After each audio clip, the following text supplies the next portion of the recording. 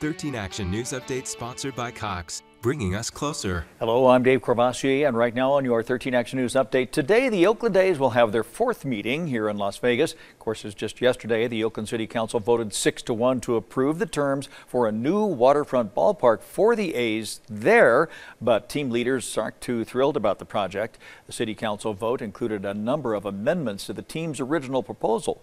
The city is considering who will pay for the project and its impact on jobs, affordable housing, transportation, and the environment.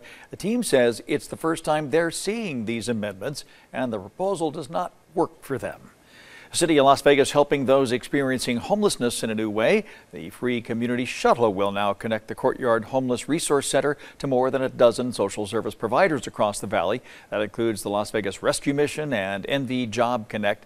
It's called the Arrow. It seats about 24 people. The Arrow will run every day from 8:30 a.m. until 6:30 p.m. Bunch of things you probably don't use anymore will now be on display at the Clark County Museum. The Obsolete Objects exhibit includes everything from payphones to washboards, old cooking appliances. The exhibit will be open from August 6th through January 10th.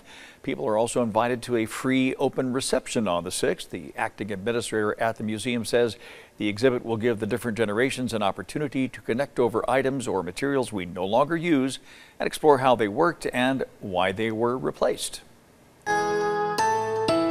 We've got some humidity out there on this Wednesday. Temperatures by the middle of the afternoon hit 103 degrees. We do anticipate a mix of clouds and just a little partial sunshine. Those temperatures at their peak during the mid to late afternoon, but that's also when the chance of a passing shower or a thunderstorm is at its peak as we roll through this Wednesday afternoon. About a 30% opportunity for a small downpour with some lightning and some gusty wind here in the Las Vegas Valley. Dave, that chance will drop to 20% tomorrow and then drops even more, only 10% Friday into Saturday. So not a washout this weekend, but plenty of clouds and humidity keep us close to 100. All right, thanks, Justin. You can always get the latest news at ktnv.com, the KTNV mobile app, our Roku channel, and the latest version of Apple TV.